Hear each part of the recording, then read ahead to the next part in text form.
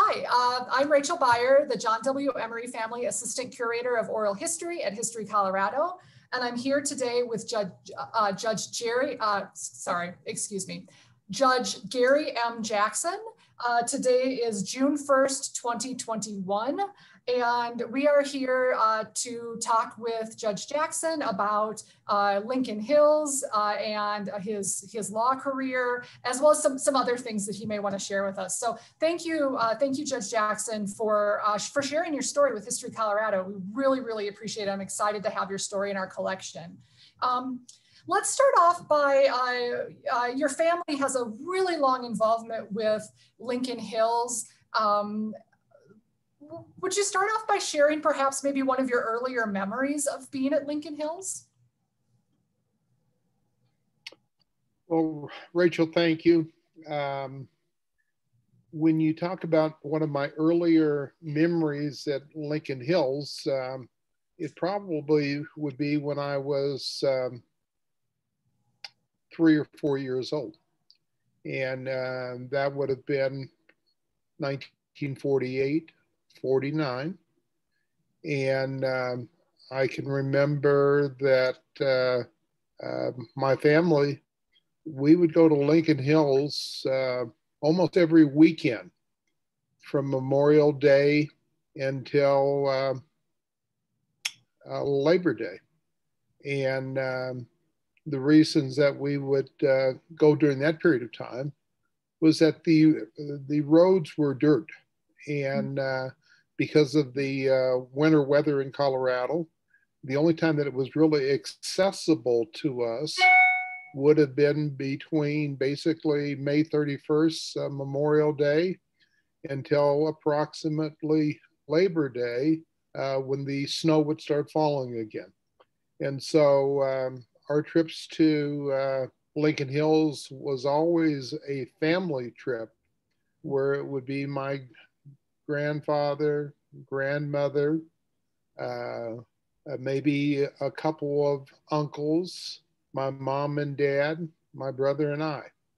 And we would make that trip from our home on 3rd and Garfield Street to Lincoln Hills. And what I remember is we would leave on a Friday. Typically, it would take about 4 hours to get to the cabin from our home on Garfield Street, where today that trip would take from doorstep to doorstep about 55 minutes, now that the highways are paved. And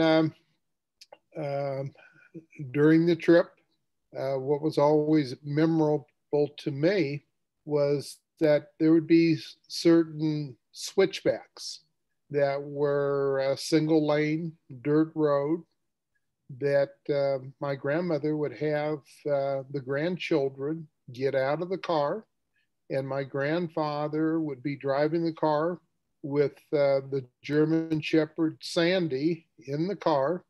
And it was my grandmother's concern that if the car went over the cliff, that the children would not be harmed, because we were walking around these switchbacks. And my granddad would be driving the car with the dog, so that if the car went over the cliff, at least he had Sandy with him on the fall over the cliff. So that was always a particular memory, because there would be 6 or 7 of us in the car. And I'm gonna,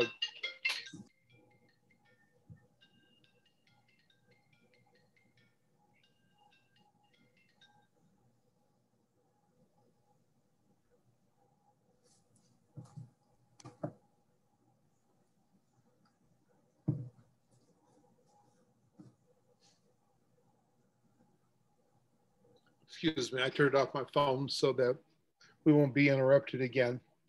But that was a particular memory, was just the drive. You know, another particular memory was that our very first stop coming from Denver to to get to the cabin would be in Pine Cliff. Pine Cliff had a post office. They had a little grocery store, and so that would be the first stop that we would make during a 4-hour ride. I learned later that we never stopped in Wonderview because Wonderview was a Jim Crow town, and that the grocery store that was in Wonderview was not available to us because we were Black. And so it was later that I learned that the reason that we would not make our first stop was because of the Jim Crow policies in Wonderview. A particular memory, and I think I showed you a photograph, was a photograph of my brother and I at the age of probably 4 and 3, playing in front of a large rock that was right in front of the cabin. And for us, what the mountain experience was just joyful, you know, playing in the mountains, hiking in the mountains. There was a creek called the South Boulder Creek that was probably 50 yards in front of our cabin to the west of our cabin, going to the creek, skipping rocks across the creek, or even going over the railroad tracks so we could get across the creek and go over to the ponds. There were ponds that were available for either fishing or just wading in the ponds. I can remember probably my teenage years having a Red Ryder BB gun and being able to shoot that BB gun up in the mountains and to shoot at trees or at rocks or at chipmunks, and that this was such a fun experience as a teenager because that was something that you couldn't do in the city. But the memory is a memory of just having a joyful experience. We would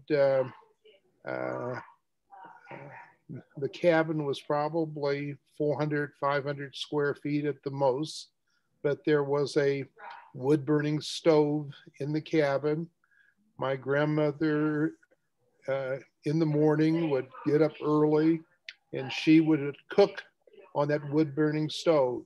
So she'd make biscuits and fry bacon and eggs, and then we would have an early morning breakfast. And then once we had breakfast, it was just roaming the mountainside until we would hear the cowbell ring at noon, where when we heard that cowbell ring, we would come back to the cabin and have lunch. We'd have lunch and then once again start roaming the mountainside until we heard the cowbell again at around 6 o'clock to return to the cabin and have dinner. So the experiences as a young child and as a teenager were those of having like a second home in the mountains that we would go on a weekly basis. Did the community as a whole have traditions? Was there an annual Independence Day celebration or other types of kind of community traditions or family traditions that you had that were always things that you always did that up in Licking Hills? Yeah, well, with our family, we did. I mean, we would always have a Memorial Day cookout. We would have a July 4th cookout, and we would have a Labor Day cookout where we may have anywhere from 20 to 30 people up at the cabin that had come up for the day, and we would spend the day just enjoying each other and having cookouts. Now, about maybe a mile down the road was Wink's Lodge and Wink's Tavern. And that particular lodge and cabin were, that particular lodge and tavern were open basically from about 1928 to 1965. And during that period of time, there were travelers that would come from across the United States to spend time at the tavern, at the lodge, Wink's Lodge. And during its heyday, there may have been 8 or 10 other cabins that were connected to the lodge, so that I later learned that sometimes during the summer, there could be up to 5,000 Black people that would be visiting Lincoln Hills, going to Wink's Tavern, Wink's Lodge, and those cabins. Because our cabin was approximately, like I say, a mile away, we didn't really interact with those people that were coming up there to the lodge and the tavern, because we had our own. So there was no need to go over to the lodge and to the tavern. And I can say that in 1965, which would have been when Wink's Lodge had stopped functioning, I personally had never actually been to the lodge or to the tavern. I know that when I was a child, that sometimes my grandfather and maybe one of my uncles that was over 21, they would go over to the tavern to get a drink and then come back to our cabin, But that was a particular experience that I didn't have. Now, my mother was one of the had the opportunity to actually go to Camp Nozzoni. Camp Nozzoni was the Black YWCA camp, and my mother has in a personal diary written notes of her visiting Camp Nozzoni when she was 13 years of age for a week period of time, and enjoying that experience and having an opportunity to meet other Black girls from across the country that were up there for the week period of time that she was there. But my mother also says the same thing.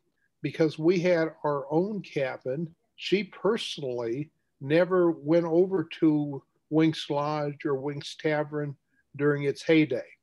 And so, and when I think back about it, it's basically because our destination was to go to our cabin, Zephyr View cabin, and once we reached that destination, we were happy and satisfied. Thank you. So you said your grandfather built the cabin in 1922, is that correct? Yeah, it was my great-grandfather, and that was William Pitts. Right now, where our cabin is located, it's located at 31 Pitts Place. That road is named after my great-grandfather. My great-grandfather had first come to Colorado in 1919. He was the son of an enslaved woman. He did learn how to read and write. He did learn the trade of being a carpenter. And in Missouri, what he did for a living was to build homes and to build churches. But he came to Colorado in 1919 because he had a son that had been injured in World War I and was in the VA hospital. So he had come to visit his son in the hospital. And once he arrived in Colorado, he discovered that there were more opportunities for a Black man in Colorado than there were in the segregated South. So he encouraged his daughter, my grandmother, Elizabeth Pitts, and her husband to move from Missouri to Colorado. He, in terms of enticing them to come to Colorado, he built 2 homes on Garfield Street, and he built a 3rd home on Harrison Street. And of course, he also built the cabin up in Lincoln Hills. And this was the enticement to get them to move to Colorado. And so my grandfather, grandmother, it would have been at that time my mother, who would have been about 3 years old, my uncle, who would have been 6 years old. They moved to Colorado in 1926. And so that began the history of the Scott family living on Garfield Street and also having the cabin up in Lincoln Hills. Are those houses? That cabin, yes. I was just curious to see if those houses that your great-grandfather built on Garfield and Harrison are still standing. They are not. There is one house still standing, and that was the 3rd house that he built at 563 Harrison Street. That's a brick bungalow type of house with a nice front porch. That house is still standing, but the houses that he built on Garfield Street after my grandparents' death, they were sold, and so what used to be small brick bungalows are now $1 million townhouses that are now on that block. So you were going to tell me about the cabin, I think. Okay, repeat your question because you broke up. I think when I started to ask my last question, you were going to start telling me about the cabin. Okay, the cabin back last year, I believe that the date was actually November 17th, has been designated as an historic cabin by Gilpin County and their historic commission. So we're very proud of that designation. Currently, there's the Winks Lodge has been designated as an historic building and has a national designation. And right now, the YWCA administration building has been designated by Gilpin County as an historic building. So we are our cabin is one of the 3 buildings that has an historic designation that has just recently taken place. What kind of changes have is the cabin still in your family? Rachel, that question broke up, so I'm going to ask you to repeat the question. Certainly. Is the cabin still in your family? And then my second question is, what kind of changes have taken place to the cabin itself over the years? The cabin is still in the family name. In fact, The cabin has been willed to myself and to a cousin. And so we are the owners of the cabin. My cousin, Nancilia Regina Belton, is the owner of the cabin with me. Now, over a period of time, as we talked about, the cabin was first built in 1926. That's when it was occupied. The cabin has gone through several different, let's just call them expansions. Back in the, and I would say it would have been in the late 40s, my great grandfather built a south bedroom onto the cabin.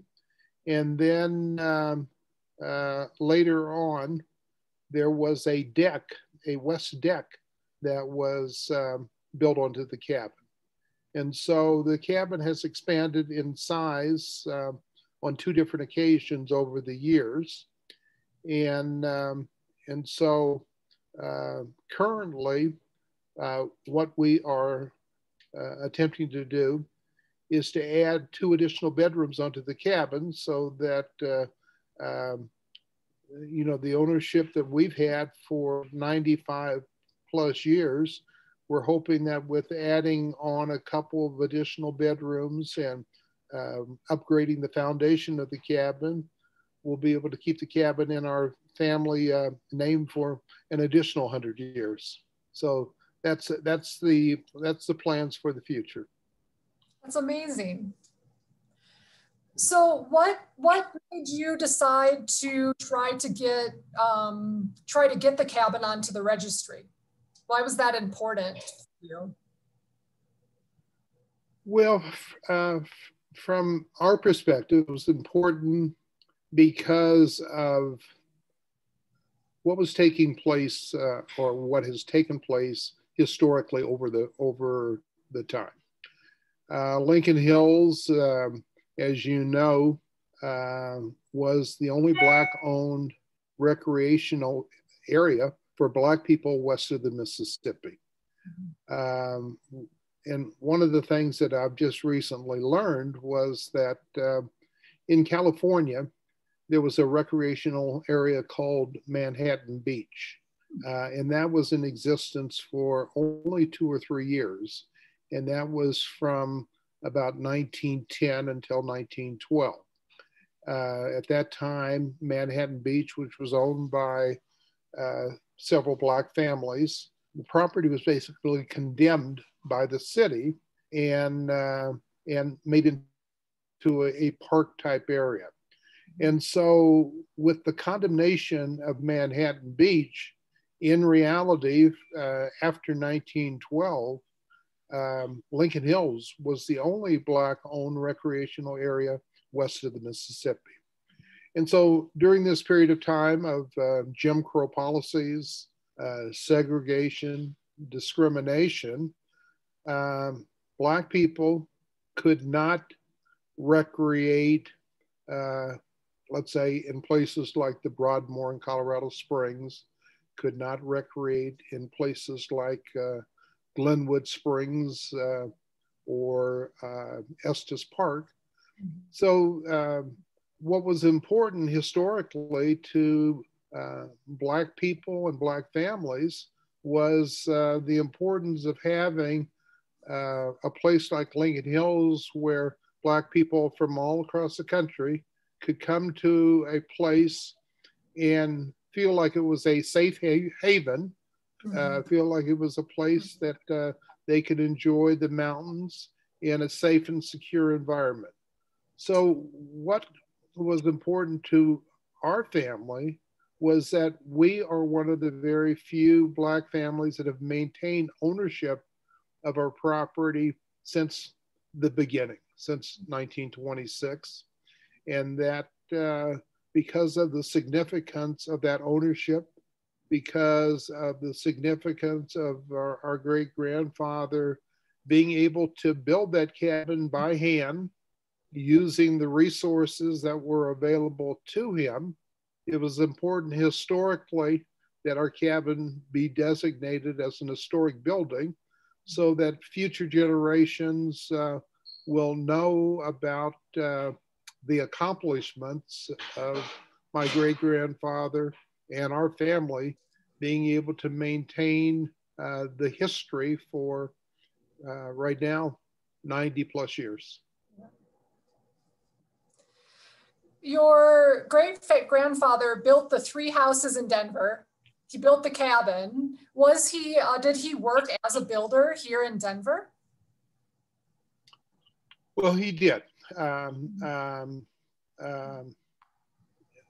You know, during that period of time, and he would have died sometime in the early 50s. Mm-hmm. But his work would have been working as a carpenter, mm-hmm. both in the Denver and the Missouri area. So he was going back and forth between Colorado and Missouri, and basically plying his trade as a carpenter. Where in Missouri did he move? Where in Missouri did he move from? And was that the location he would go back to when he would travel? You know,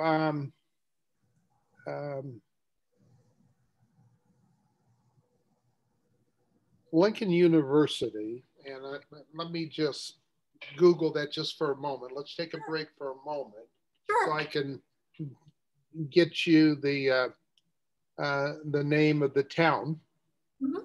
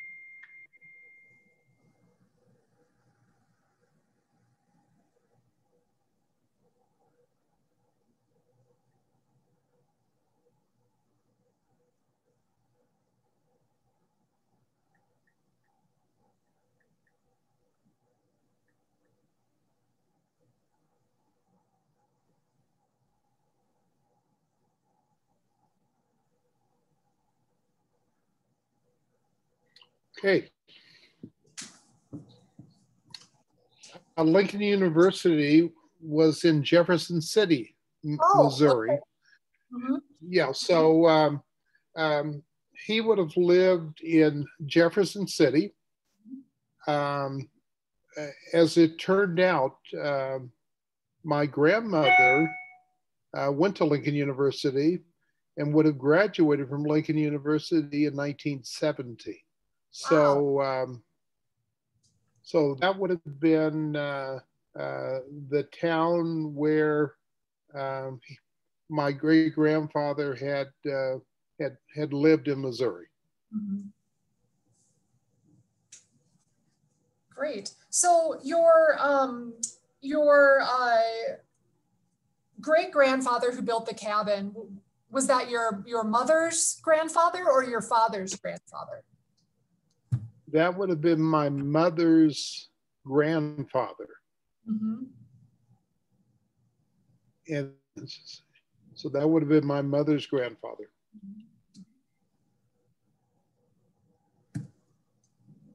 Okay, let's see. I'm just thinking of keeping the conversation on Lincoln Hills so that we kind of have all the Lincoln Hills materials together. Do you have, as you got older, you said you mostly were at Lincoln Hills a lot of time while you were growing up, your childhood and your youth. Your family continued to go there after the 60s? Did that change as things kind of shifted in the 60s? Well, let me just say that in my college days, Lincoln Hills became once again a vacation spot, a place where during college and law school, as a student, we'd have gatherings up there. Oh. I can remember during law school that there would be times that I would go to Lincoln Hills and we would I would study my legal studies up at Lincoln Hills. Early on in the 70s, when we formed the Sam Carey Bar Association, we would have retreats where the members of Sam Carey would come up to Lincoln Hills to our cabin to have barbecues and retreats at the cabin. So that social gathering, a place that we could go to and feel comfortable, continued.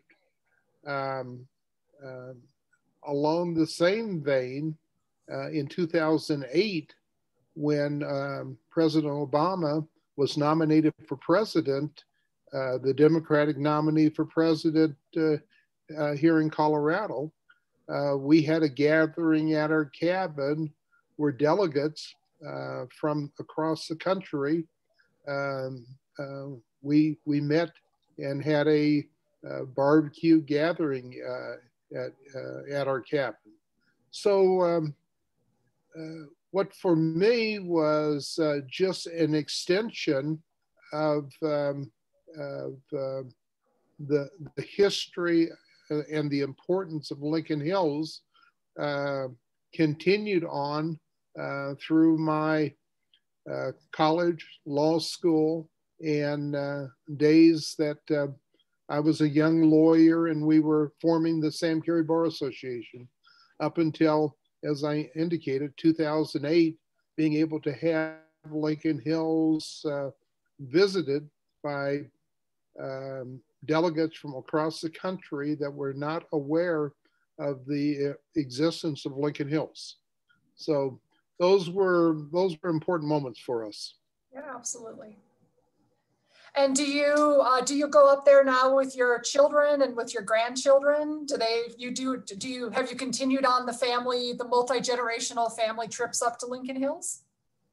We do, and we typically have an annual gathering. It's usually July 4th, and we call it the Gathering of the Cousins. My mother had 7 brothers and sisters, and as a result of the 7 brothers and sisters, there were lots of cousins, and typically on July 4th, or at least sometime during the summer, we'll have a gathering of all the cousins where we may have 40 to 50 people at the cabin. And so, the cabin, although it's small in size in terms of square footage, it's about 2/3 of an acre. We have the wonderful outside western deck. We have on the east side a big barreled barbecue pit, and so the days are spent cooking and just enjoying being at the cabin site. That's wonderful. Are there anything else that I haven't asked you about Lincoln Hills that you want to share? Well, let me just say that, and this comes from an historic perspective.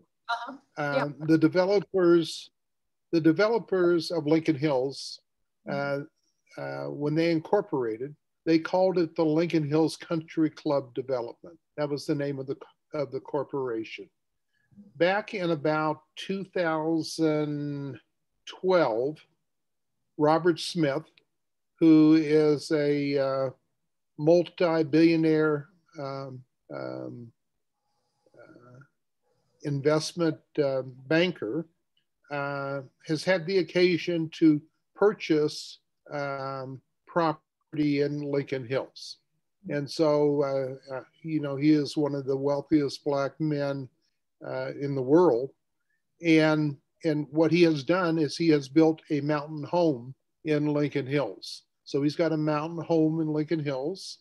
And he has been very involved in and was the purchaser of Winks Lodge back in 2012 from the James Beckwourth Mountain Club that I was one of the board members of.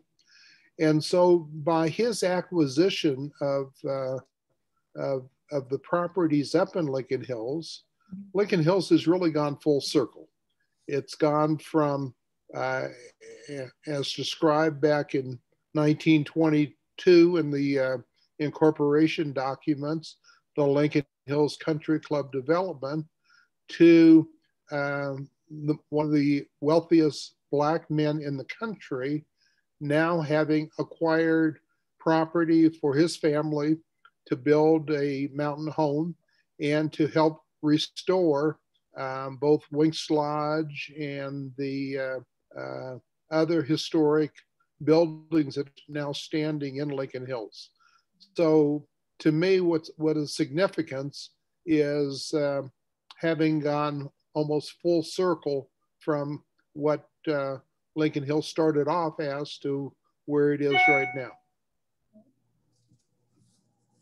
So do you see Lincoln Hills as, is it getting ready to start growing again, do you think? Or is it just going to kind of at least preserve what's there? I think that it's a mixture of both.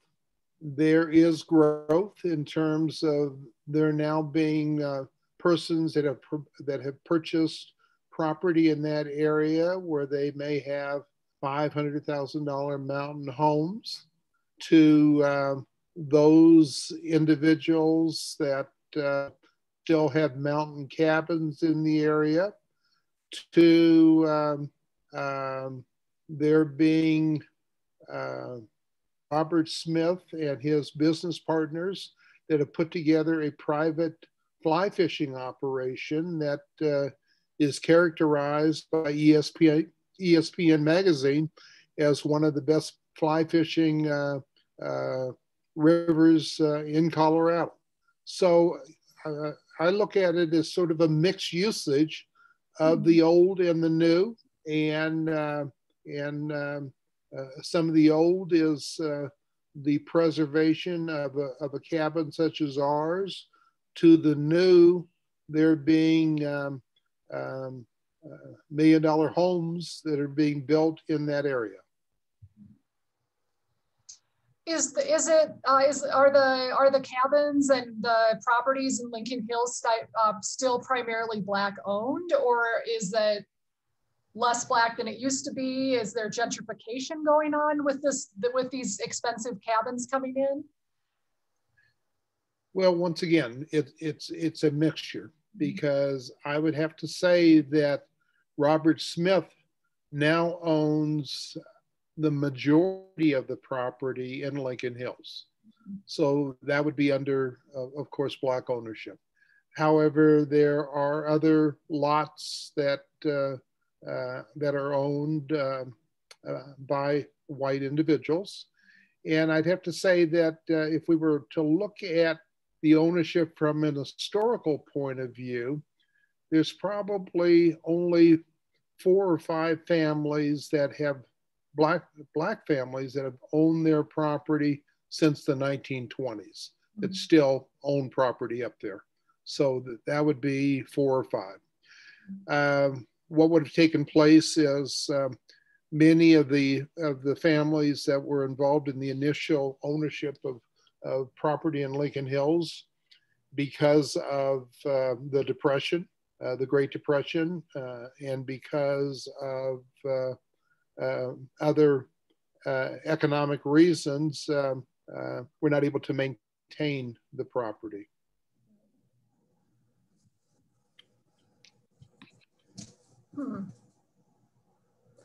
So I guess I don't want to step away from Lincoln Hills completely until I'm sure that we're done talking about it. We've talked about the past. We talked about your experiences, where you are thinking about it's going into the future.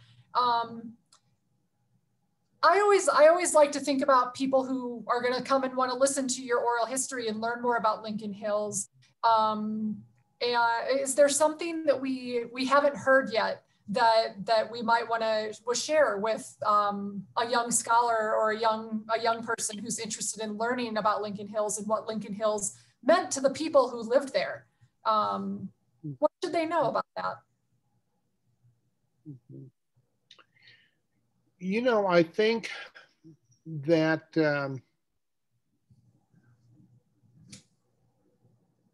you know, what is important is a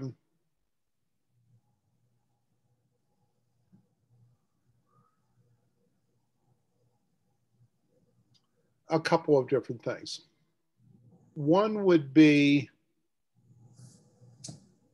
why in Gilpin County was the environment so welcoming to Black people, first of all.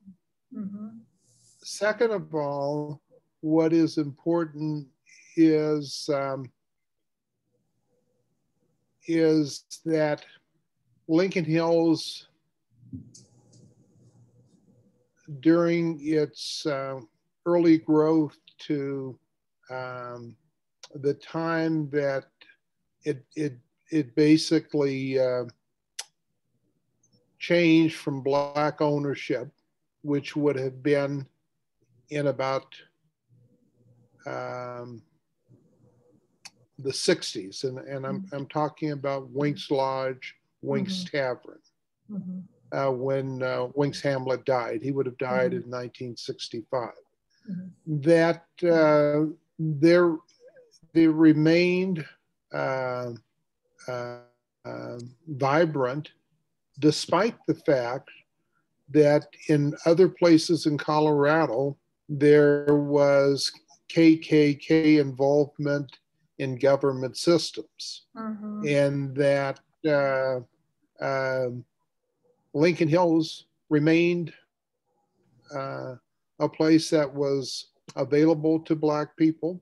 It remained a safe environment for Black people, and that it did not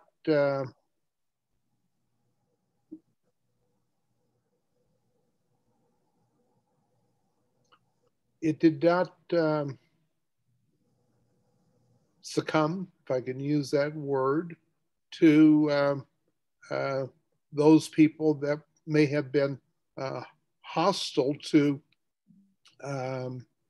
its existence. So it was a place that was in the Green Book that people would travel to, whether they came by train or by car, and that this was a place that survived through some difficult times in U.S. history. And to me, from the perspective of a young scholar, it is what caused that survival. It not only was the ingenuity and the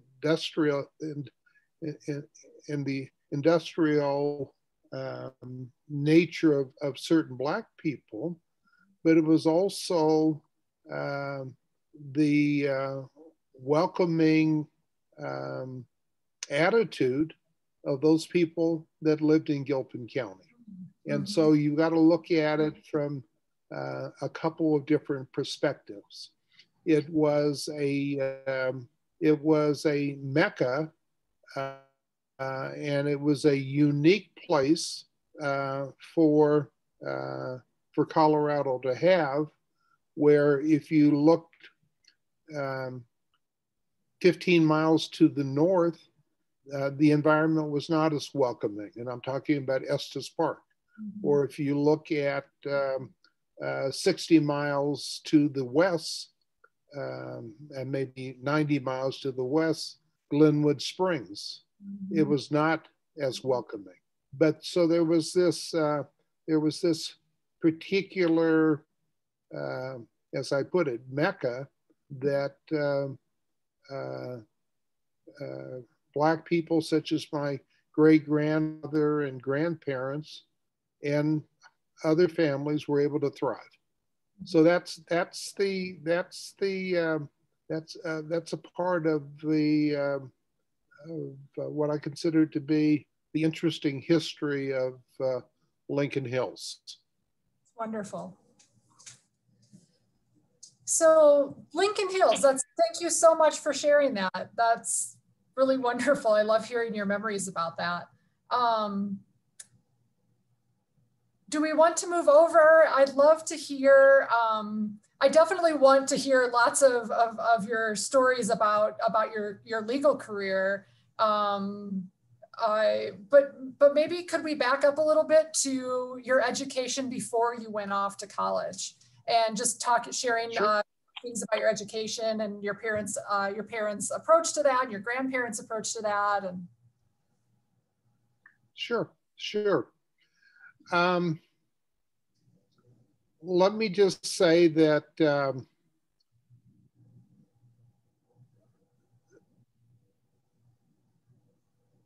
starting with my great-grandfather, who learned to read and write, and which was very unique for a person to have been the product of an enslaved mother and a slave master, that he learned to read and write.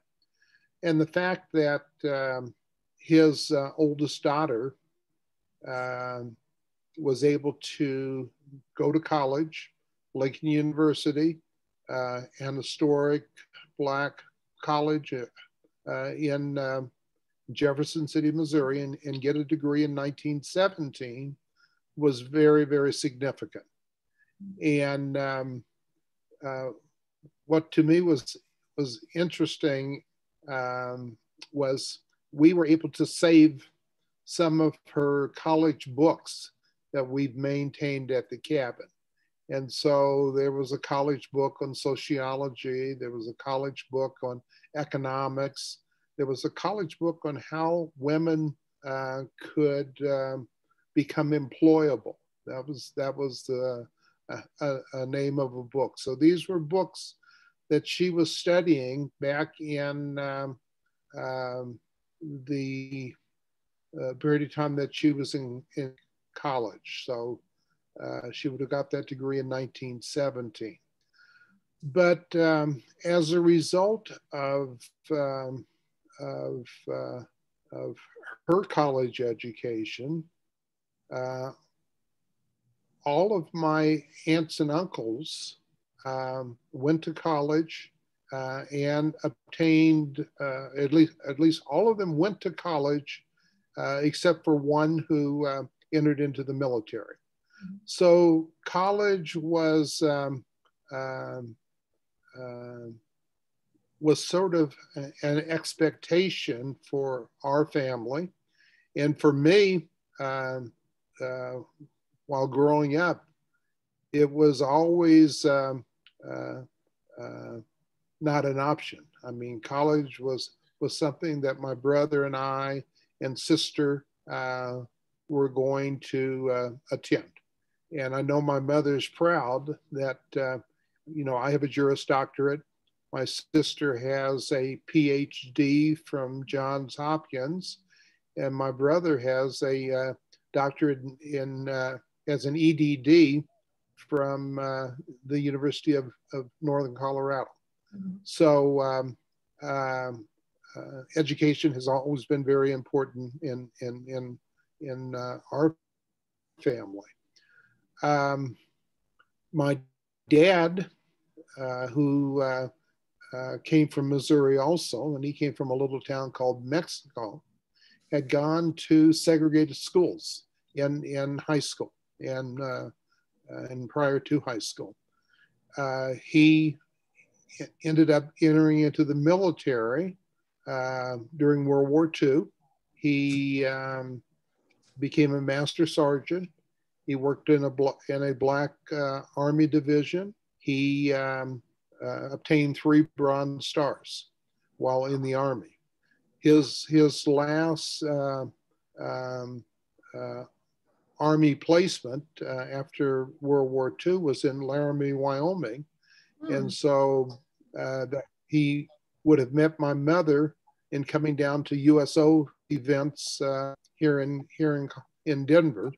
And that's how he met my mother. And so my father, utilizing the Army benefits, went to an art technical school and became a technical illustrator. And so he too knew the value of education and got his technical degree after the military. So I use that as sort of a premise as to how my brother and I and sister were raised by our parents. There was a period of time between the ages of 5 and 10 that my parents lived in the 5 Points area. They lived in a neighborhood on 27th and Ray Street. My parents always felt that the schools over in the North Cherry Creek area were better schools based upon resources, based upon the teachers, based upon even the building structures themselves. So for a 5-year period of time, from kindergarten till about 4th or 5th grade, my parents every single day drove us from our home on 27th and Ray Street over to my grandparents' house on 3rd and Garfield so that we could attend Steck Elementary School. And so that was a part of their feelings regarding their belief that the Black schools in the Black neighborhoods did not have the same resources as the white schools had. And so that was important to them that my brother and I get the best education that was available to us. So what are your... Rachel, let's take about a 2-minute break. I'm going to go to the restroom and I'm going to get a drink of water. Sounds good. I'm going to put it on pause and I'll unpause it when we come back. Back. Okay. All right, so would you start off by coming back here, talking about going to the elementary school? Were you one of the few Black kids in the school, and what was that like?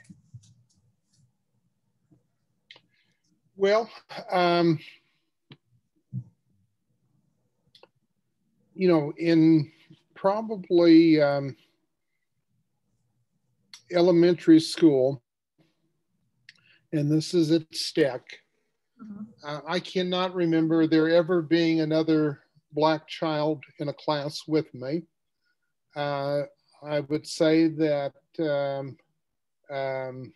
were probably, during my elementary years, that there were not more than 3 or 4 Black families that lived in the North Cherry Creek area whose kids were going to school at the same time that I was going to school.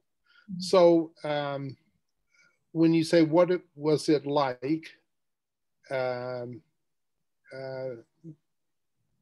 there was not what I would call any type of overt racism that I can remember ever suffering from kids or family members. during my elementary school years. However, when I say however, I had a friend who I've known ever since kindergarten, who later in life told me that he can remember having sleepovers at my house, but that his parents would not allow me to sleep over at his house. And that was a concern that he had in growing up, that he never presented that to me until, and we've now been friends 70 years. And it wasn't until later in life that we even talked about that kind of stuff. And, you know, as children, it was not something that I thought about.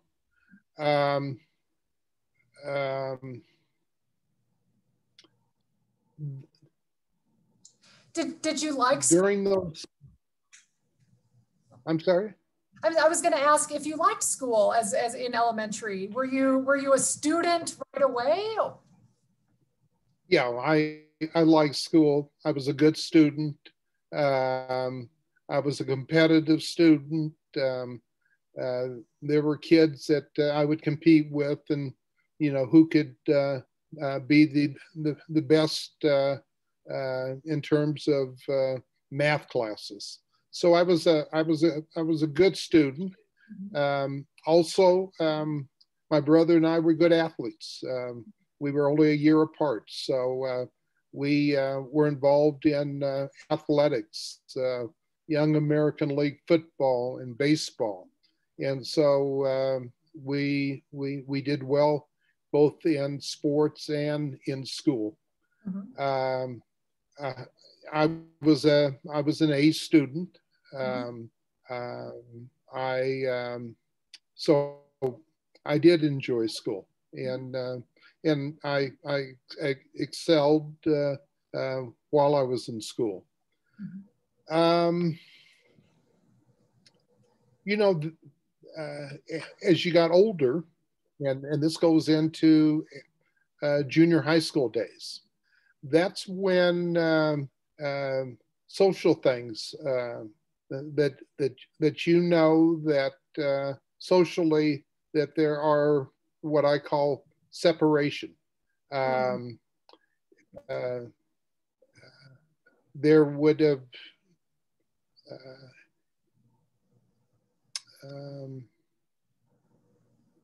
there were not, let's say, the dances or the private parties, those types of social experiences didn't take place very frequently for me. And you know, it's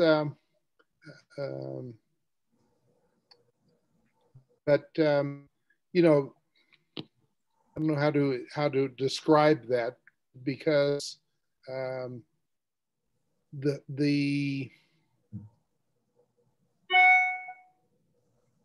my best friends ended up being the other Black family that lived in the same neighborhood that we lived in. They were the Kaysen family. And so the social things that I would do would have been involved with them and visiting their home, and they visiting my home. But you know, there was you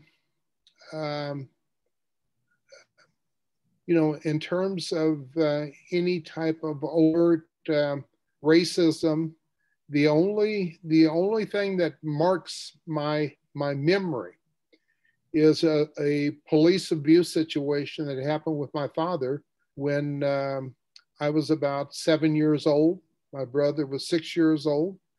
My father was involved in a minor traffic incident on 5th and Garfield Street, where the police officer aggressively pulled him out of the car, pushed him up against the hood of car and basically inquired why was he in the neighborhood, as if he did not belong in the neighborhood. And so that was a police incident that I vividly remember, and was probably the most overt act of racism that I particularly dealt with as a young person. So then, if you were excluded from a lot of social events in high school, did you have I wouldn't, that from church? I wouldn't say excluded. I would say uninvited, because if there were, let's say, social parties that were going on during the high school years, I was just not invited to those. So it ended up that I would attend social events at Manual High School, East High School, Cathedral High School. And so it was sort of the an unspoken type of separation, if I can use that term. So what high school did you attend then? George Washington. Okay. So George Washington High School. So at that time, George Washington High School was considered to be the premier high school in Denver. The best teachers came from East High School and South High School, and were teaching at George Washington. And so I was the first class that graduated from George Washington that went through all 3 years. Wow. So then again, it sounds like your parents were really setting you up to be academically successful and to be able to get that level of education that you would need to be able to go out and do whatever you wanted to do. Did you live close to George Washington, or did you have to bus or drive, or? Well, we would, George Washington was the neighborhood school. George Washington was probably 2 miles from where we lived. I carpooled with other students to get to George Washington.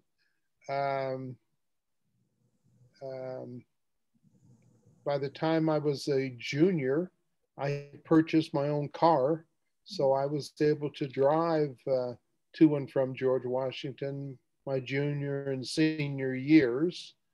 But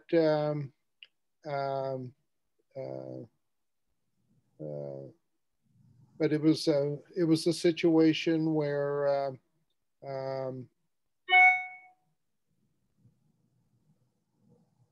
I'm just I'm trying to remember back to my first year at George Washington, which would have been my sophomore year.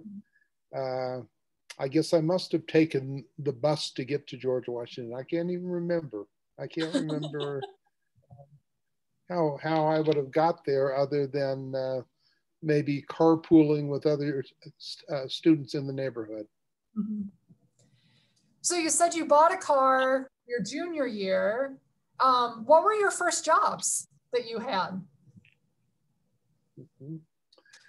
You know, my very first job was I was a sacker at Safeway. Hmm. And Safeway was located in the neighborhood. And I would work there during the summer months as a sacker. And what was unique was at that time, I was the only Black employee at the Safeway that I worked at. But it was a good job for a ninth, 10th grader, and it was something that I did for a couple of years during the summer months. So, so at George Washington, you said that you were involved in athletics with baseball and football, and you were involved, and you were an A student. What at that age, where did you start figuring out that you wanted? I believe one of your interviews, you said you actually were going to start with engineering. When did you start kind of figuring out that that was the first place you wanted to go? Well, I think it was because at that period of time, politically, there was what was called the Cold War going on between Russia and the United States. Khrushchev was the prime minister, and because I was good academically in sciences and math, I decided that that's what I wanted to be, was an engineer. And so when my thoughts were in terms of attending college, my thought was that I wanted to be an engineer, and that was just based upon being good in math and science. So then how did you pick the University of Redfields? It was actually University of Redlands. Oh, I'm sorry. So I wrote that down wrong. REDLANDS. Yeah. There we go. Thank you. You know, the University of Redlands was actually a place that I was directed to by my college counselor. And you know what I'm going to do? I'm going to take another break because my grandchildren have just come home, and I'm going to take the computer into another room. And so we can have some privacy. Okay, I'll pause it until we come back.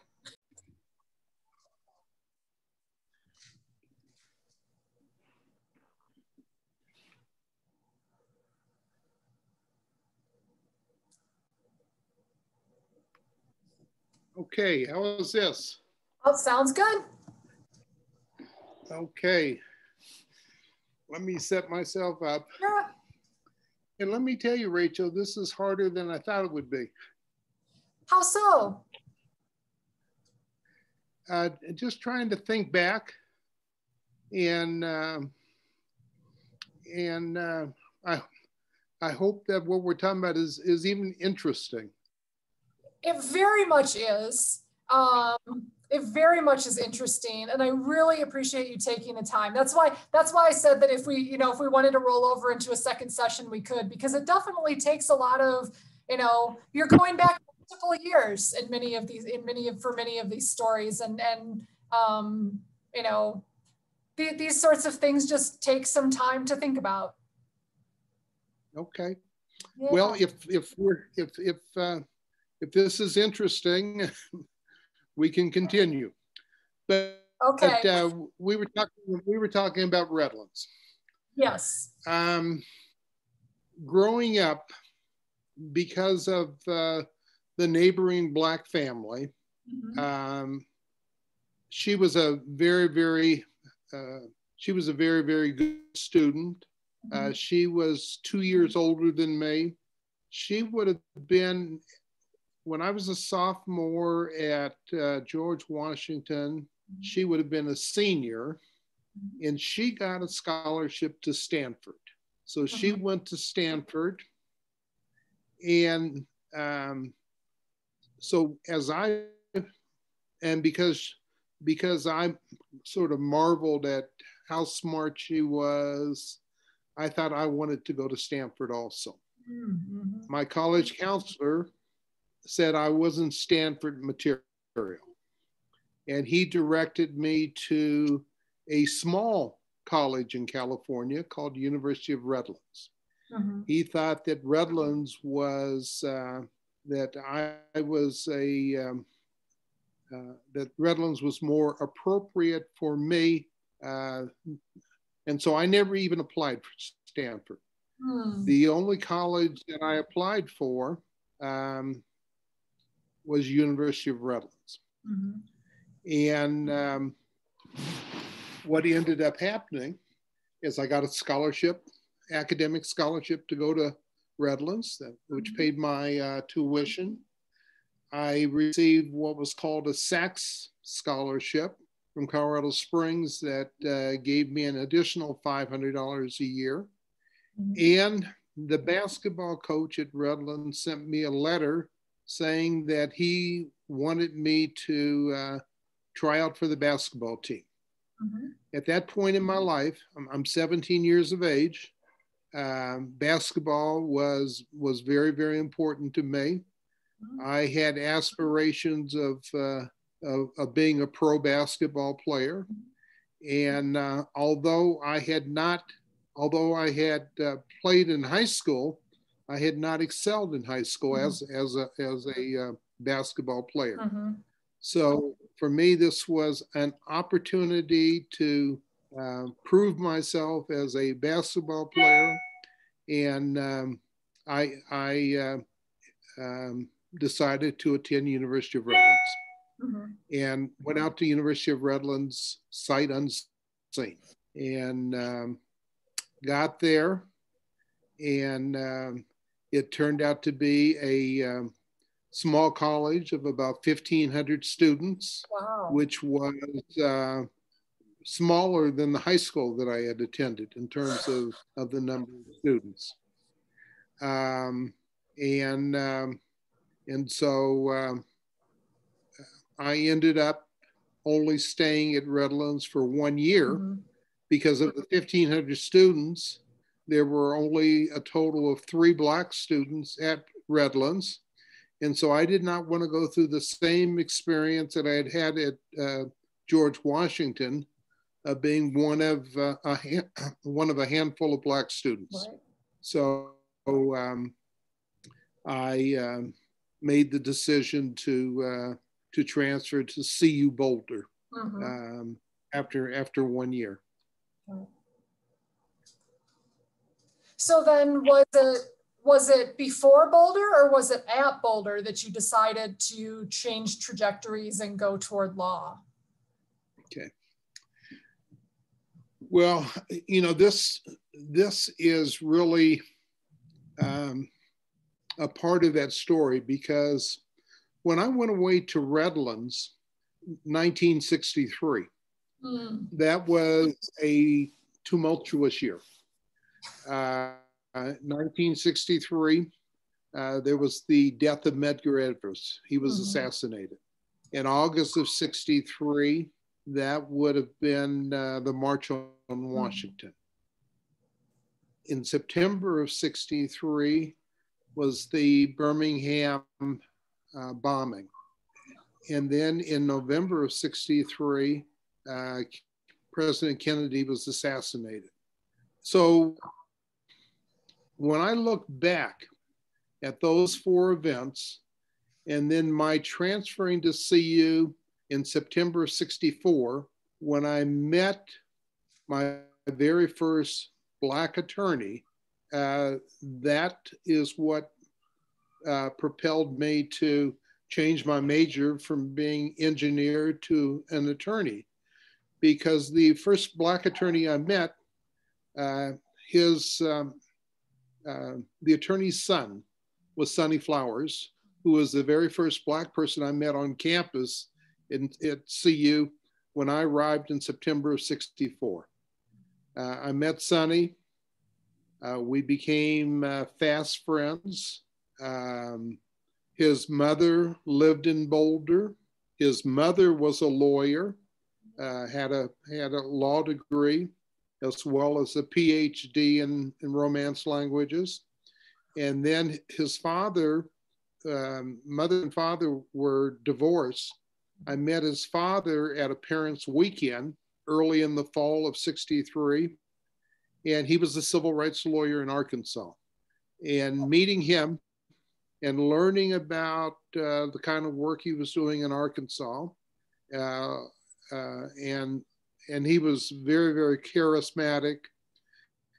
He owned his own law firm in Arkansas, and learning about the type of what I consider to be positive work that he was doing in Arkansas, meeting Mr. and Mrs. Flowers, the first two attorneys I had ever met, caused me to change my major from engineering to political science.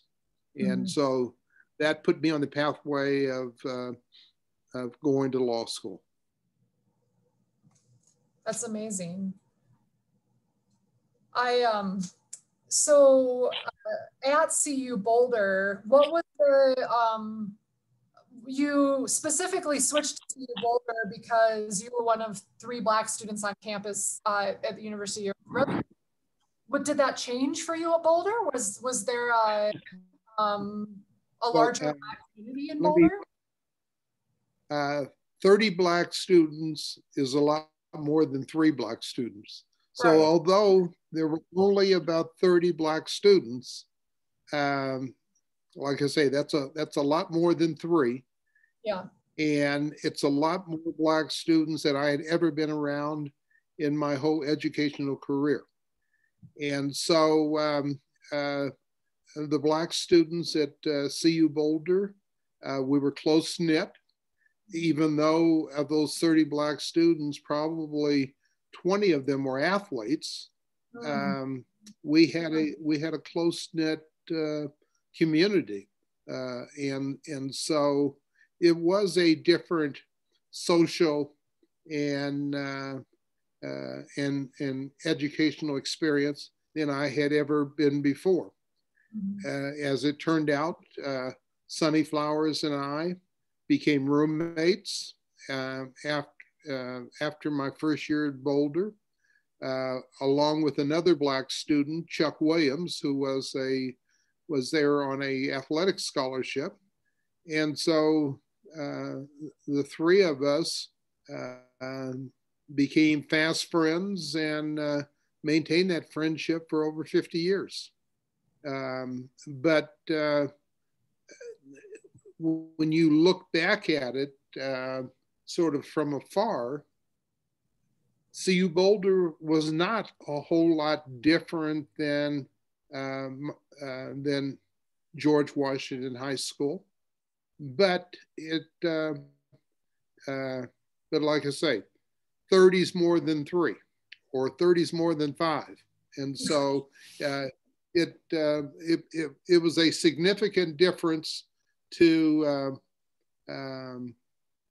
sort of change the trajectory of what I wanted to do.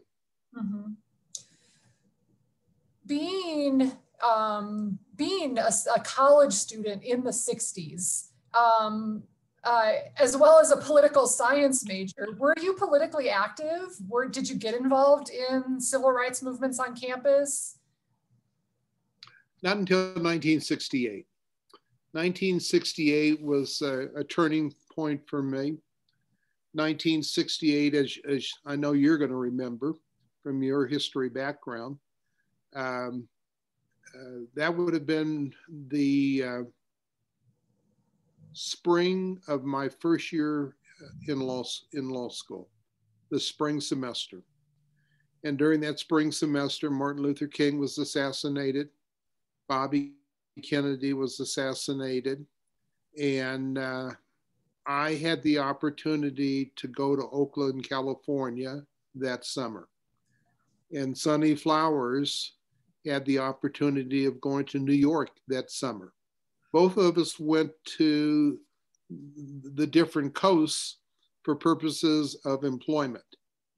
But that experience in Oakland, Berkeley in 1968 was an awakening for me. And it was the type of awakening that there was the sort of the birth of the Black Panthers. My uncle, who I lived with in Oakland, was only 7 years older than I. He was working on getting his college degree. And so I was attending campus activities at the University of California at Hayward. I was going to Berkeley. I was going to events at the parks in Oakland, where there would be Black Panther celebrations. There would be Black Muslim celebration and events.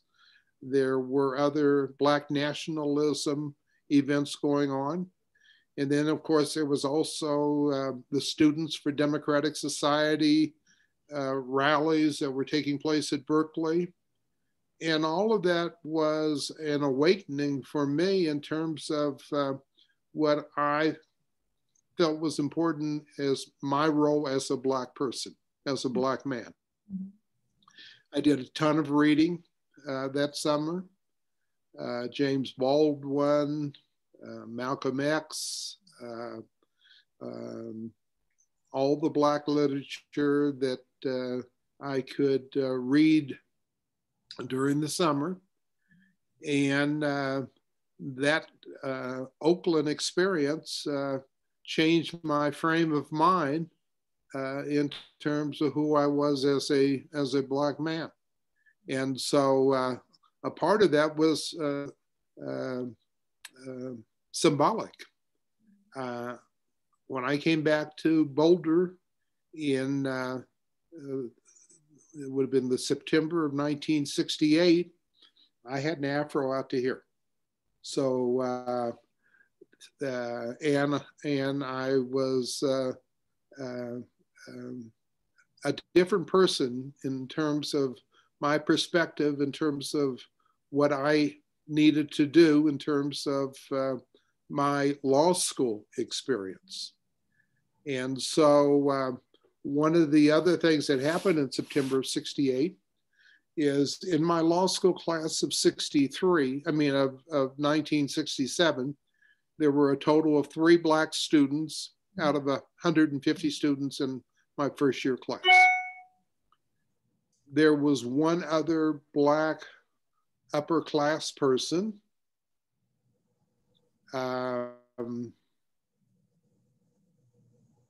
So there were 4 of us out of 450 at the law school in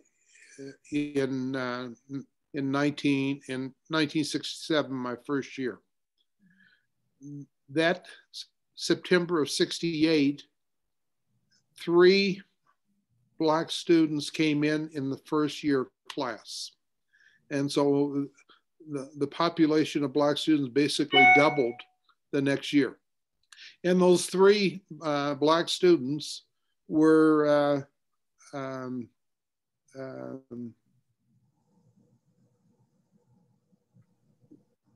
actually all older than me. They had all had military experience. And one was Pinfield Tate II, who was probably 20 years older than me, had been in the military for 20 some years, and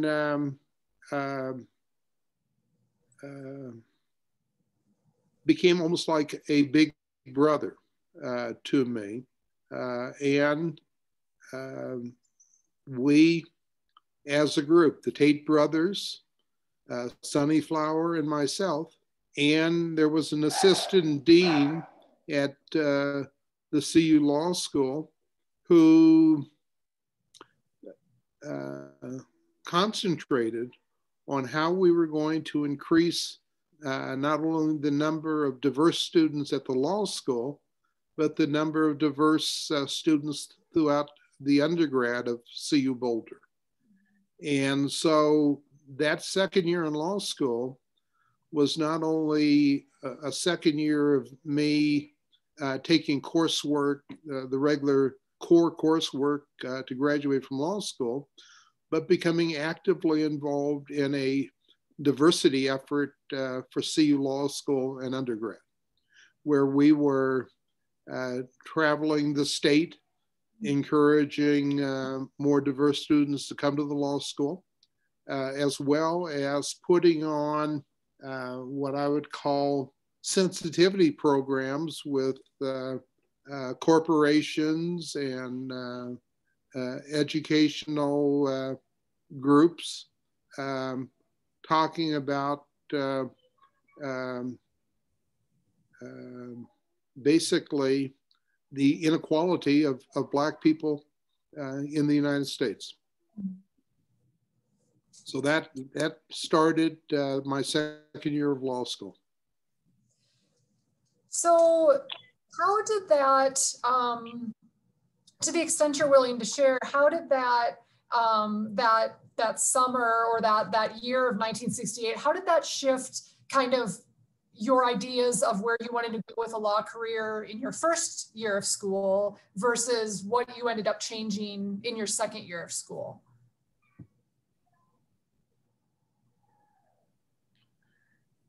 Well, still the goal was to get a law degree. Mm-hmm. Yeah. So that was the goal. And so at that point, I had not really thought about what I was going to do with a law degree other than my initial thought was that I wanted to be a public defender. Mm-hmm. So I wanted to graduate from law school, get hired by the public defender's office, be able to represent people who I thought were not being treated fairly and not having the resources of a good lawyer to represent them. Mm-hmm. Mm-hmm. So I hope I've answered the question. Yeah. But yeah. It was, but it was a step-by-step progression because I had the good fortune that I was able to get an internship summer of after my second year after my second year of law school. I had a law clerk position with what's called a 17th Street law firm. So it was a medium-sized law firm. At the time, there were only two Black faces on 17th Street. One was Marilyn Kaysen, my neighborhood friend who had gone away to Stanford, ended up going to the University of Michigan, getting a law degree. And so she was the very first Black lawyer on 17th Street. She would have been hired in '68. Mm-hmm. I was hired in 1969 to be a law clerk on 17th Street. So was she and I as the only two Black faces on 17th Street. So that was a summer job. It ended up being the type of summer job that was important for my resume. Mm-hmm. Although not really understanding and recognizing the importance of a resume at that time, since I had not had any lawyers in the family. Right. And then my third year of law school, I got a job as a legal intern for the Denver District Attorney's Office. And that also turned out to be a plum position because it was such an important position, being an intern for the Denver DA's office, that I was actually photographed and pictured in the Denver Post with three of my colleagues that were sworn in to be legal interns. Mm-hmm. And so that position also propelled me in terms of what was going to be my future as a lawyer. Mm-hmm.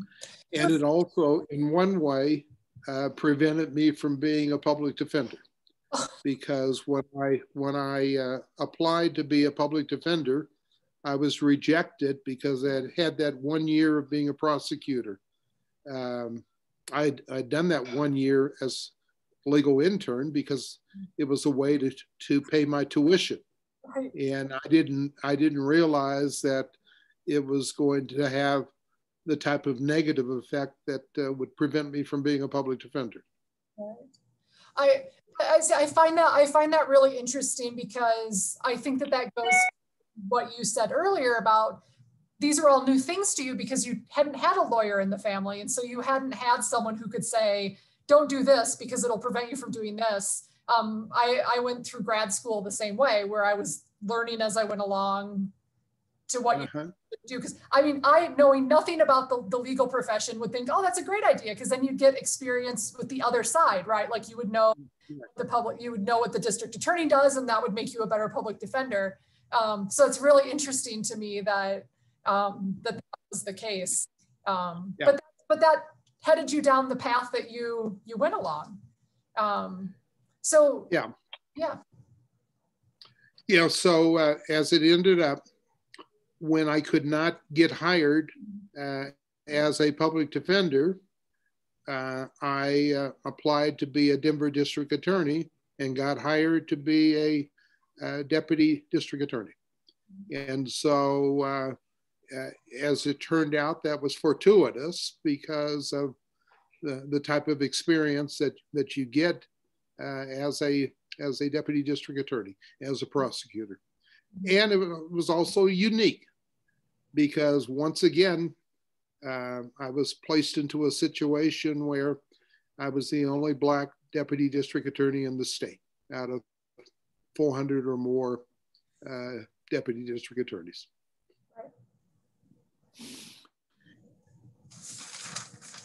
I'm going to my notes from the one of the interviews you did where you talk about your career, because after that you went to you maxed out your salary, so you went to the U.S. Attorney's Office. Correct. And so I because of that prosecution experience in the Denver DA's office, when I applied to be a U.S. attorney, an assistant U.S. attorney, I was hired. And as it turned out, I was the only Black federal prosecutor in a 5-state area, what's called the 10th Circuit. And so once again, I'm in a very, very unique place that that I am the only Black person in the room, basically. Right.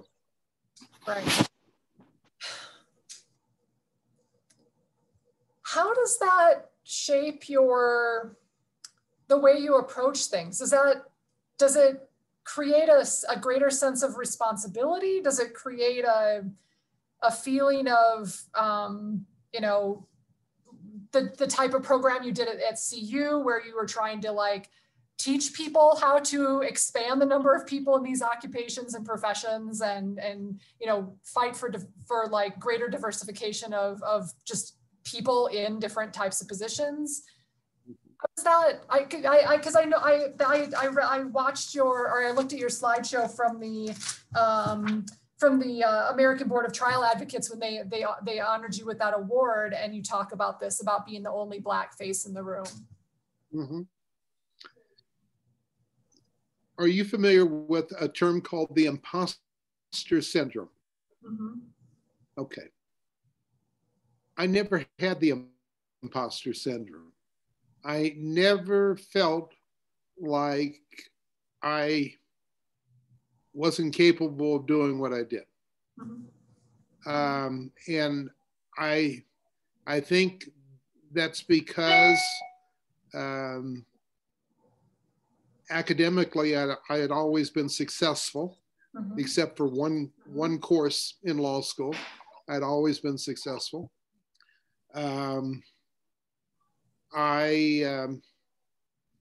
believe that I had great family support. I had family members who were always in leadership positions. And I grew up in an environment in Denver where I saw, and I know it was isolated, but the Black people that I knew were prominent Black people, whether they be my doctor, Edmund Knoll, who was the very first Black doctor to have hospital privileges at Rose, or his brother, who was a dentist, or Rachel Knoll, who was the head of the school board, or the few Black police officers that I knew that were prominent.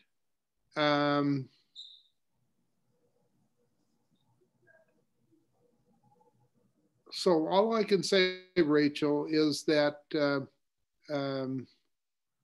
I had no fear about being that only Black person. And as it turned out, when I was hired as a deputy DA, I was assigned to the only the only woman judge in the county. And that was Zeta Weinshank, who had graduated from Harvard. And so, you know, the only Black deputy district attorney was assigned to the only woman judge, which turned out to be fortuitous because she was brilliant. And so today we would call that implicit bias or unconscious bias at assignment.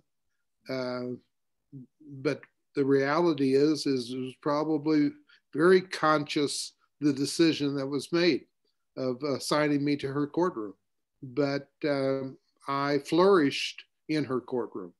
And by becoming a good and successful trial lawyer as a deputy DA, that allowed me to get the next position as an assistant U.S. attorney, where once again I flourished, although I was the only Black person in the room. But there were most judges were, and most colleagues were very, very supportive of me. And so that continued me on my trajectory. Thank you.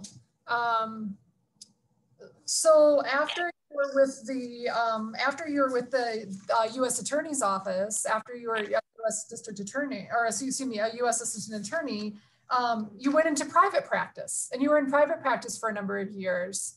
37 years. As one of the owners of the firm. What kind of law did you practice when you were in private practice? Well, I was a trial attorney, which meant that I'm one of the very few attorneys that has prosecuted a first-degree murder case, defended a first-degree murder case, and handled a condemnation case where you're acquiring property to build Coors Field. So I had that type of variety of experiences that I did as a trial attorney. So over the course of 37 years, I did trial work on commercial cases, personal injury cases, criminal cases, and condemnation cases. So I had a wide variety of trial work that I did in 37 years. Mm-hmm. So what made you decide to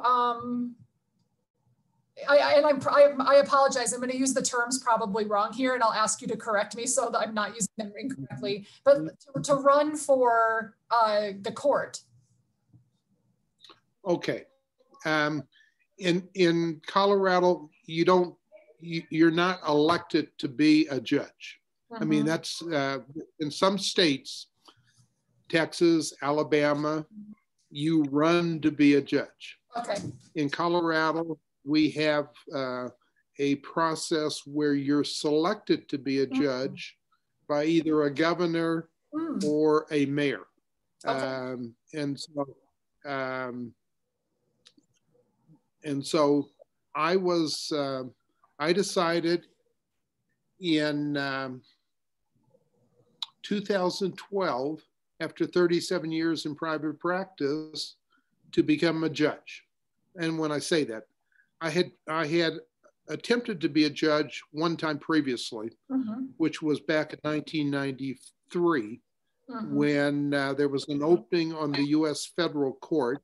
Bill Clinton was the president, and I had the opportunity to be the very first Black federal court judge in Colorado's history. It ended up that a colleague of mine, a very good friend of mine, who was also Black, he had more political juice than I had, and he got selected. So it ended up that I didn't apply again to be a judge until 2012. And that was based upon, in reality, a medical reason. In 2012, I had prostate cancer. And I ended up going through surgery, had the prostate removed, but the surgery and the impact of the prostate cancer took away the energy level that I needed to be successful in private practice. And I made a decision at 68 years of age, 68 years of age, to be a judge. And that in reality is very late in life for most judges. But I made the decision to apply to be a judge, and I was selected. And so it was a combination of a medical reason and the opportunity to become a judge. And with that being Denver County Court, was that a mayoral selection then? Yes. Okay. And so who was the mayor? So Denver County Court, Mayor Hancock. Okay. So Mayor Michael Hancock. And so that was a strategic decision because, throughout my career, there were opportunities to be county court, district court, appellate court, Supreme Court, federal court. But I thought that at this point in my life, I could have a greater impact in terms of who I am and what I had to offer by being a county court judge, where I would have a greater impact upon a greater number of people. And so that was the reason why I decided to be a county court judge at age 68. That's amazing. I mean, I would think many people would just say, I'm just going to go ahead and retire. And so you continuing to say, the law is so important to you that you want to continue with that. I have kind of a logistical question because Denver is both a city and a county. What kind of cases are tried at the county level? Misdemeanor cases. And those misdemeanor cases are domestic violence, where there's not serious bodily injury, driving under the influence cases, theft cases under $1,000 in value. So it's misdemeanor type cases, or civil cases where the damages are under $25,000. Okay. So those are the types of cases that are tried at the county court level. Okay. And so it's at the county court level that most citizens have their contact with the court system. Yeah. Whether it's a traffic case, whether it's a careless driving case, whether it's, like I say, some civil suit under $25,000 in damage, that's where most citizens will have a contact with the court system. And that's the reason why I decided to be a judge in that system. Right. So the contact, I understand just having the contact. What is the reason behind, like, what is your reason behind that? Like, why for you is it more interesting or compelling to be to sit on a bench where you are coming in contact with lots of people for smaller offenses than it would be to sit on the bench to judge people who are committing felonies, and then you'd be seeing fewer people? Why is that a compelling reason for you to choose that court? I think it really goes back to being a role model. This would give me a bigger reach in terms of being a role model.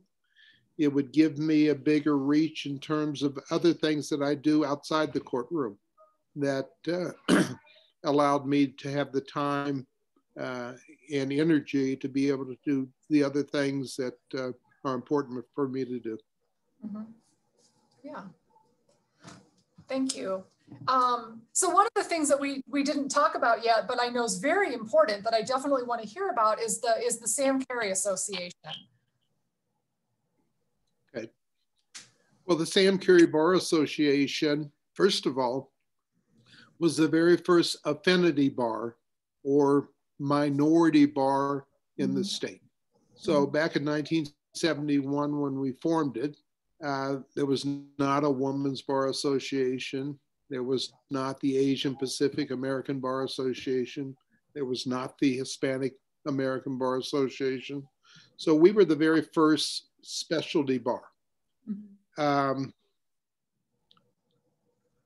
the time in Colorado, there were only about 15 Black lawyers in the state. So that's 15 out of about 5,000.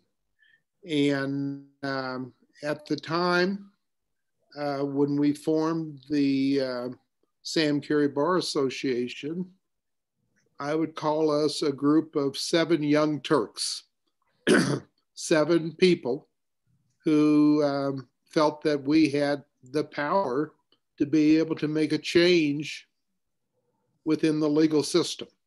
And when I say make a change, at that time in 1971, there were no Black law professors.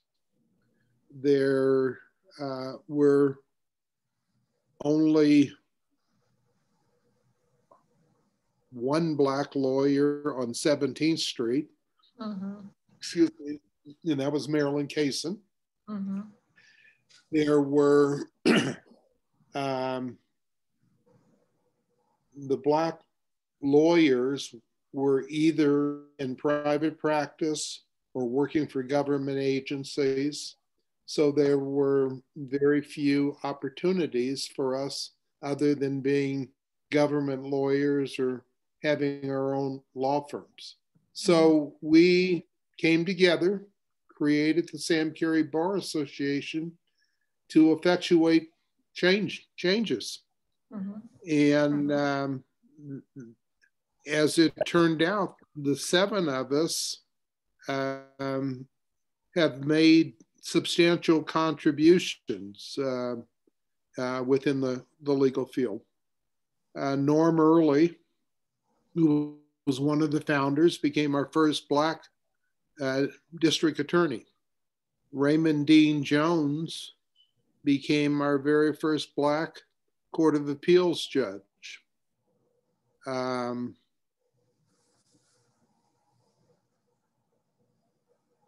Dan Muse became our very first Black city attorney under Wellington Webb. Phil Jones, he and Billy Lewis formed a Black private practice where they employed about 5 lawyers. And then Phil Jones, when he left the private practice, became a State Department lawyer for about 30 years. Billy Lewis, who's passed away,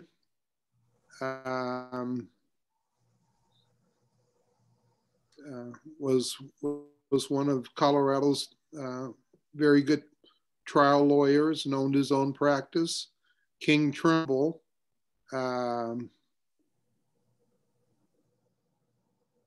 had his own law firm before he passed away.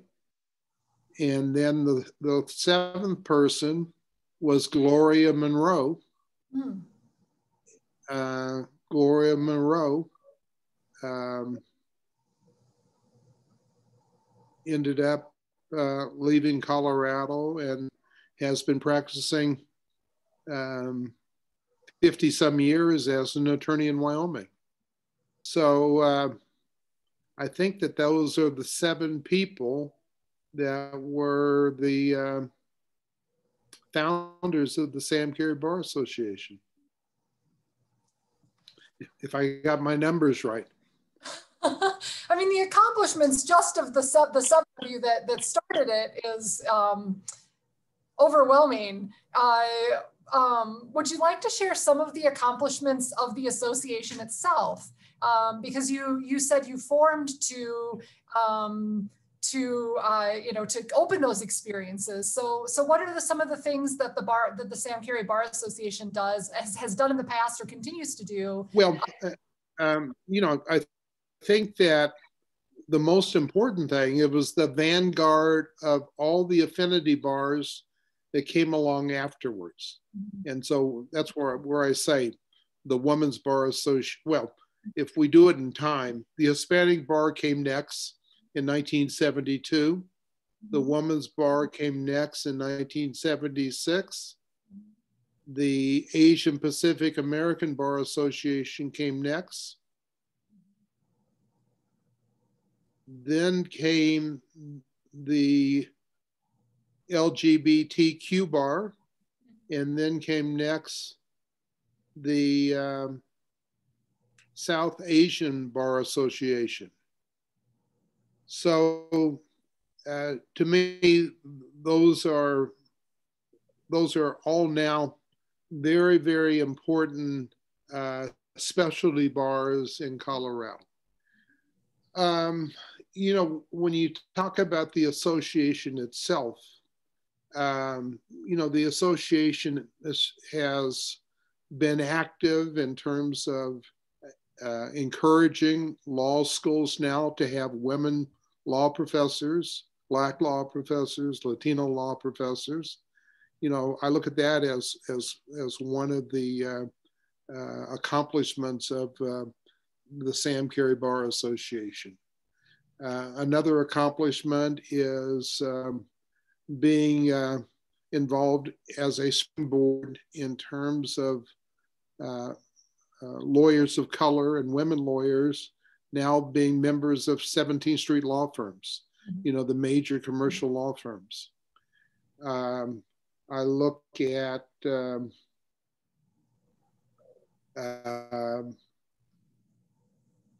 employment as being one of the most important things that the Sam Carey Bar Association has been involved in. And then there's also what I call the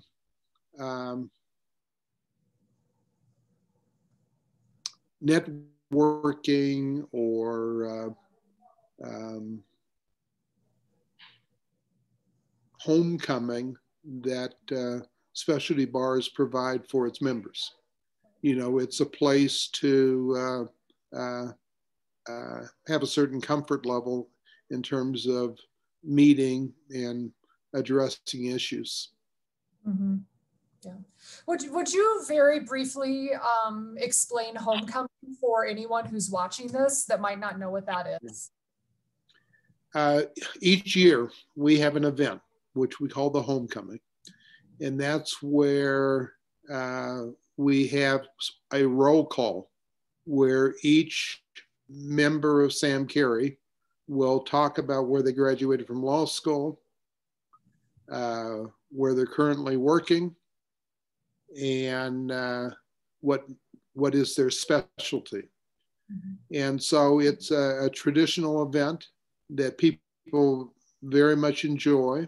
And we start with the person that is the youngest in terms of graduating from law school to the person such as me who always speaks last as to the last or the senior person who's a member of the Bar Association. So it's a traditional, fun, inspiring event. That's wonderful. I'm pausing just for a second and thinking about your remarkable career. Are there things we haven't talked about with your career that we should, that I've missed in my questions or that we've missed in our conversation? Well, there's various to me, one of the most important parts of my law practice are the lawyers that work for me and the leaders that they've become.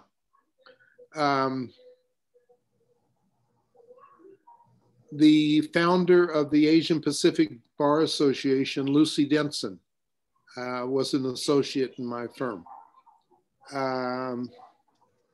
The founder of the South Asian Bar Association, Neethi Pawar, was a lawyer and partner in my firm, and she became the first Asian American Court of Appeals judge in March of 2019. Dan Sweetser, who's white,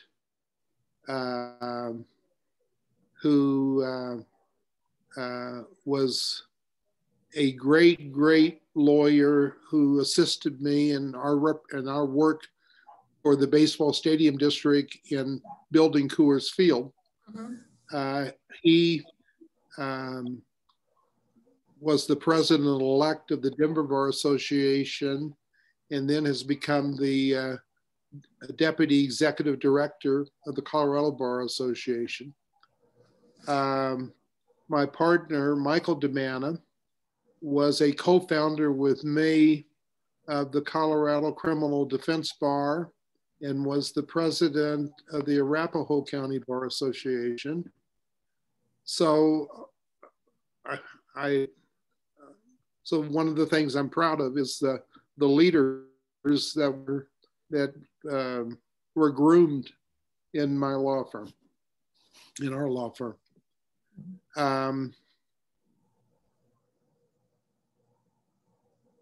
There have been, thousands of cases I've worked on, but in terms of impact on Colorado, the work that I did for the baseball stadium district and acquiring property for Coors Field is important statewide. I served as of counsel to the Denver City Attorney's Office under 4 different mayors, starting with Federico Pena, Wellington Webb, Hickenlooper. Maybe it's just 3 different mayors. So I was of counsel representing the city on conflict cases under those 3 mayors.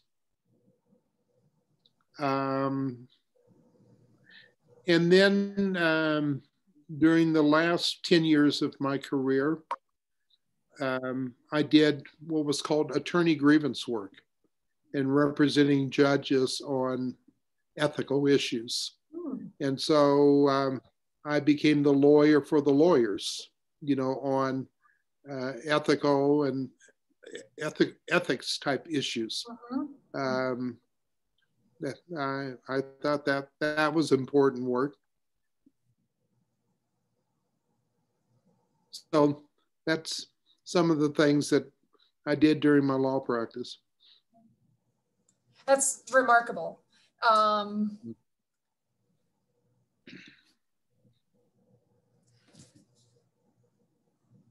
We've talked about Lincoln Hills. We've talked about your education. We've talked about your professional career. Are there other things that you want to share with us?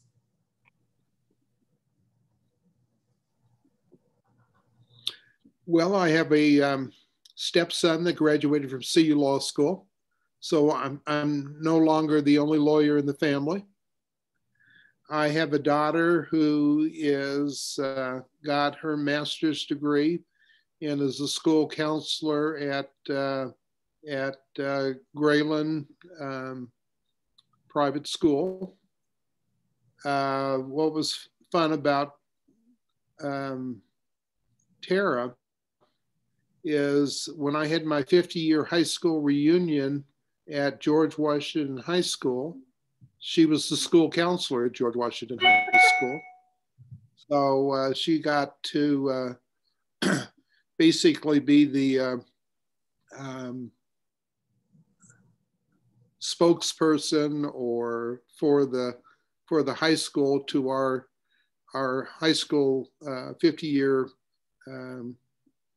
anniversary celebration.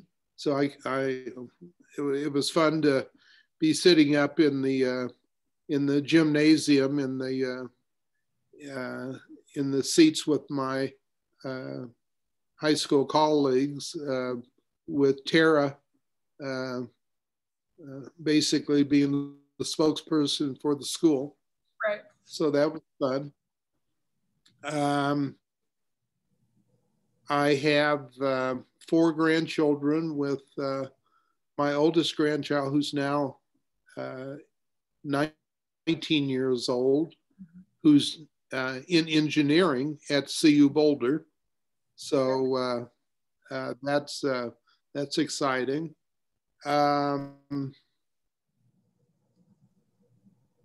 My mother, who we've only talked briefly about, continues to be an inspiration because she's 96. Wow. She's still diarying. She still has 3 computers, and she is continuing to, as John Lewis would say, make good trouble. But she's doing that by Facebook, making good trouble. She wrote her own life story about 15 years ago and had it self-published, called My Precious Memories. And so she's inspiring me to write my own story, which I'm doing. I do a little bit at a time.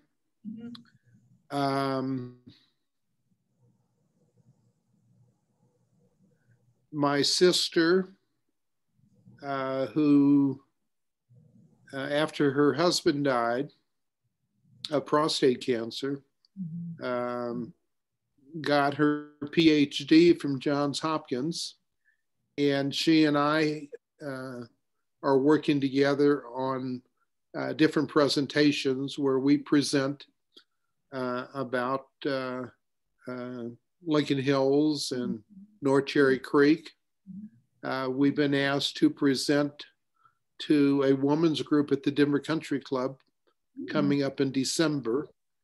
This is a women's group that I just found out that the Denver Country Club is the oldest country club west of the Mississippi that was formed in 1895. Wow. And so my sister and I will be talking about Lincoln Hills, which is the oldest Black-owned recreational area, to this group of women at the Denver Country Club. My brother is also an educator, and we talked about him having his doctorate of education, but he's right now retired in Dallas, and he's the nanny of his I guess is it called nanny? Yeah, he's the nanny of his 4 grandchildren and enjoying life in Dallas.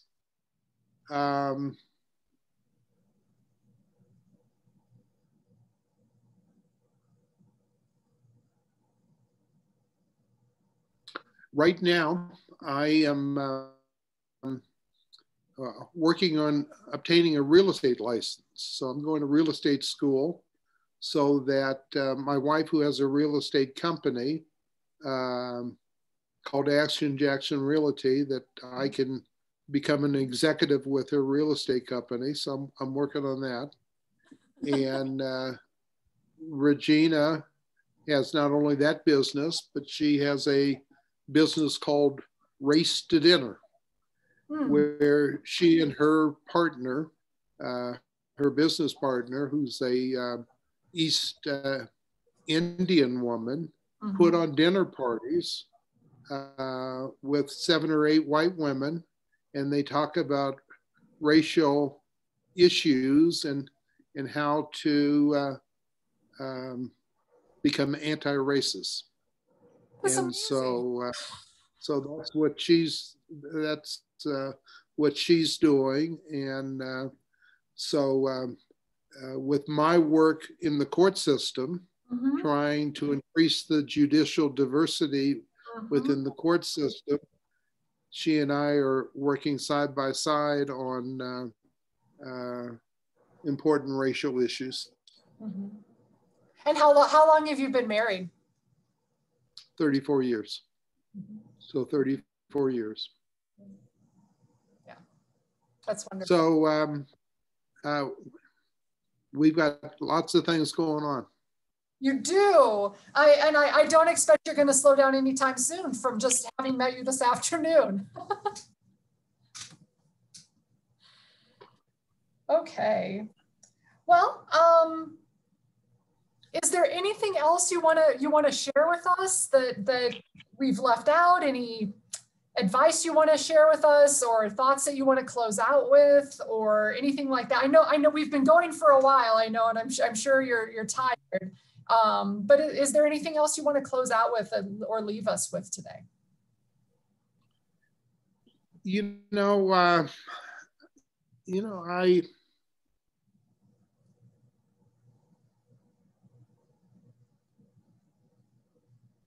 I think that we all need to do our part to make this a better world, to make it a more just world. And it's my hope that what we're seeing in the past year with the protests and the demonstrations, that